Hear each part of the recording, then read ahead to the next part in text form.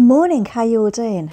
It is exactly 3 weeks today that Dad had his stroke. I came down in the morning, found him completely unresponsive, just with his head slumped forward. All he could say was, I don't know. So he kind of could understand there was a problem, but he didn't know what it was. He couldn't explain, he couldn't understand. And yeah, it was pretty traumatic. Rushed to hospital, blue lights and everything. I'll leave a link in the description to that if you would like to know a little bit more. But this is the story of how his recovery is going now. And compared to how he was 3 weeks ago, it's absolutely remarkable. Today, more positive news. We went to visit Dad. He is, of course, still in hospital.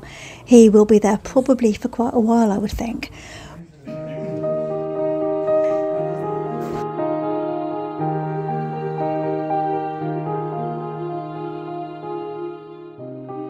He still got confused with some things, like he could remember that I had to sort out the TV because the Sky TV, the one box wasn't talking to the other box in the other room and it didn't work. But he could remember that, but he couldn't remember his brother's name or his granddaughter's name. So kind of strange how the brain is kind of working. But his stroke was on the left-hand side of his brain. And he's had numerous strokes that have kind of, some of them have joined together, some haven't. So he has got these kind of numerous, kind of like a cluster of strokes.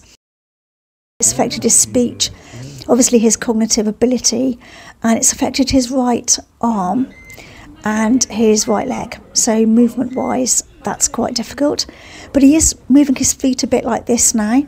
He can raise and lower his leg, and he is moving his arm a little bit more, which is great. So things are improving slowly.